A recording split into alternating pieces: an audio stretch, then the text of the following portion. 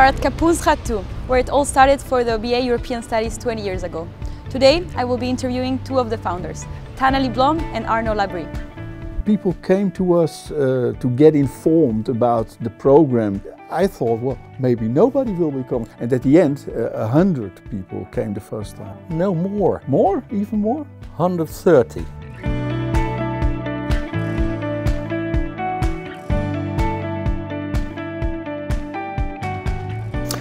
I'm Arnold Labrie and I used to be a professor of social and cultural history at this faculty between 92 and 2020.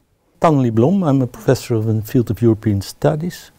My chair is dedicated to theory of European integration. And I was that because by now I'm emeritus professor. Okay. Pensionado, so to say. Yeah, we are here for the 20th anniversary of the BA European Studies, but maybe for you it started already earlier than that. When did that actually happen? We were already working, I think, a few years with political culture. Europe was, of course, an important item as part of that specialization in arts and culture. Then around 1998, the faculty started to get some financial problems. We had a lot of personnel, but not enough students. So they started talking about we need a new study program. A committee was installed. And out came, as a possibility, European Studies. The program was back then designed to be in English or in Dutch. How did you come up with the idea? To make it really European, you need also an international staff and international students. And I went to them and we talked about it, and half an hour later we had solved actually all our problems, because no competition within the faculty, no competition with other programs. The board of the university was very much in favor of internationalization. Well, here you have an English-spoken program. Yes. It solved everything. Did you also have non-Europeans coming? Yeah, a lot. They come from, all over for the example, world. yeah, South Korea, Thailand, even China. Yes, yeah. yes. Okay.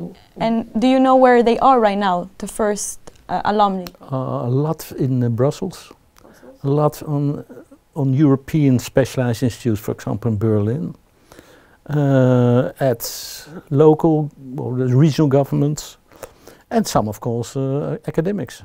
Thank you very much. That was a lot of information from the program, so thank you for answering the questions.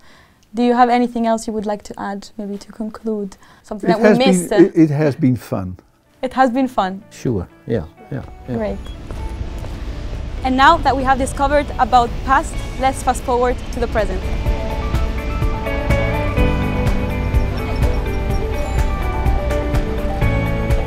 We are at Grote Gracht 1992, and today I will be meeting Esther van Vloys, Sophie van Honenker and Christine Neufrold.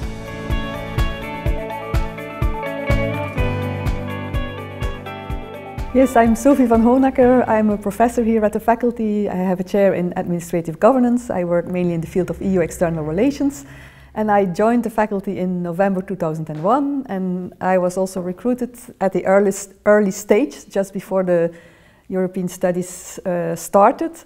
And we were together a very nice team, together with Taneli and Arnold, in setting up European Studies. My name is Esther Versluis. I'm the head of department of the politics department and a professor in European regulatory governance. And I actually also studied here as a student a long time ago. Yeah. Thank you. Hey, Christine. Hello, my name is Christine Neuhold. I'm the Dean of the Faculty of Arts and Social Sciences, where we all work.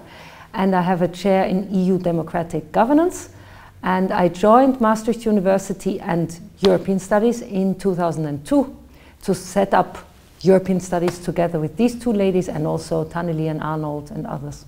So I've heard from someone that they would call you Taneli's angels. Could you elaborate on that? It's of course in analogy to Charlie's Angels, which I've never seen.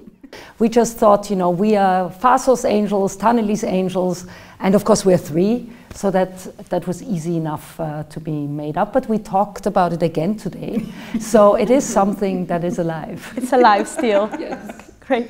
So I'm curious to know, how did the BA European Studies evolve in the first years? No, it was a great moment, and there was a lot of positive energy, and we were really thrilled by the fact that so many students came to Maastricht. We also had a lot of German students at the time that were joining us, and of course there were all new courses that had to be taught, and then in the first year we also had to already develop the courses for the second year. Yeah, we already quickly moved to a steady state of between 250 and 300 students, and I think well, we have had that for a very long time. So also now roughly around 300 first years coming in each year. And obviously the number of nationalities that we currently have in the program, it's much more diverse than in the very first year.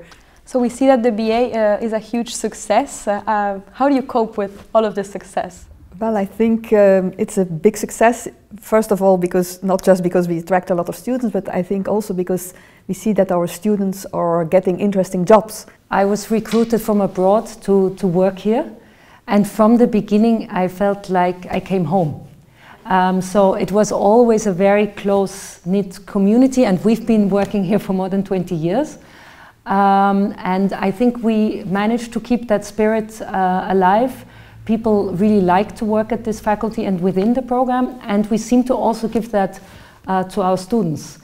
So what are you most proud of from this program? If you could highlight one thing, what would you say it is? I think I'm most proud of the nice working culture that we managed to sustain here at FASUS, where colleagues really enjoy working for the program, and I think this benefits the quality of the teaching very much. And I think also part of the ongoing success of the program is because of this, that it's such a nice spirited team of colleagues who together feel very responsible for making this program work.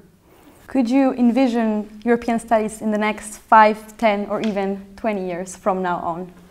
And would it still be with the same values as you just mentioned? Sophie and myself, we are currently running new electives in the third year, and we thought about this a couple of years ago, where we thought, okay, we need to set up electives that are, well, event-proof, if you will. So the elective that I set up is called Regulating Crisis in the EU, where students select their own ongoing current crisis, and they want to analyze then how the European Union is responding to that. And that's a type of elective that can run for many years, because you can just update it to any new crisis that is happening at the moment. Yeah. Is there anything I forgot to ask you, something relevant about the program that you would like to share? No, I think we are very proud that the program exists for 20 years, and so we are looking forward for the next 20 years now. And more. And more. Thank you very much.